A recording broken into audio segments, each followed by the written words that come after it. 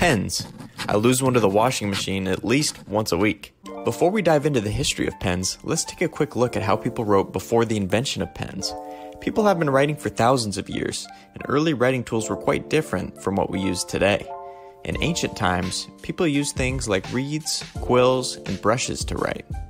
These early writing tools were made from natural materials like feathers, bamboo, and animal bones. They were time-consuming to make and not very practical, but they served the purpose of recording important information. The ancient Egyptians used reeds to write on papyrus scrolls. The reeds were cut to a point and then dipped in ink. The ink was made from a mixture of soot and water, and it was used to write the ancient Egyptian hieroglyphs. The quill, on the other hand, was a popular writing tool in Europe during the Middle Ages. Quills were made from the feathers of large birds such as geese, and they were sharpened to a point. The ink was stored in a small container, and the quill was dipped into the ink before writing. Fast forward to the 19th century, and the invention of the fountain pen changed the game.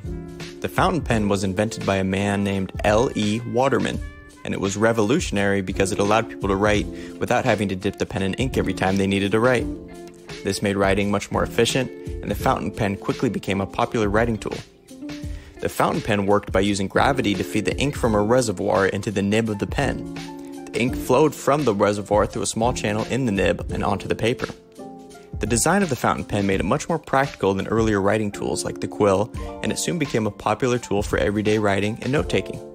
However, the fountain pen still had its flaws. The ink would leak and the pen had to be refilled often. So in 1945, a man named Laszlo Biro invented a new type of pen called the ballpoint pen. The ballpoint pen used thicker, oil-based ink that didn't leak, and the ink was stored inside the pen, so it didn't have to be refilled as often. The ballpoint pen became an instant hit, and is still the most popular type of pen today. The ballpoint pen worked by using a tiny ball bearing in the tip of the pen. The ball rotated as the pen moved across the paper, and this caused the ink to flow onto the paper. The ink was thicker than the ink used in fountain pens, and it didn't smudge or smear, making it much more practical for everyday writing. Since the invention of the ballpoint pen, pens have continued to evolve and improve.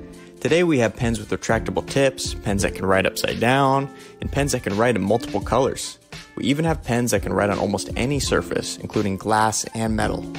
In recent years, there has also been a growing trend towards sustainable and eco-friendly pens. Many companies are now making pens from recycled materials, as well as pens that use refillable ink cartridges instead of disposable pens. These sustainable pens are a great way to reduce waste, and they're a great example of how pens have evolved to meet the changing needs of a society. So there you have it, guys, the history of pens, from early writing tools like reeds and quills to the advanced pens we have today. It's amazing to think about how far we've come in such a short amount of time. Whether you prefer ballpoint pens, rollerball pens, or even the old fountain pens, there's no denying the impact that pens have had on our world. They've made it easier for us to communicate, record our thoughts and ideas, and express our creativity. Thanks for watching, and if you enjoyed this video, please give it a thumbs up and subscribe to our channel for more history. And if you have any ideas of an item you'd like to learn more about, comment it below. Bye now.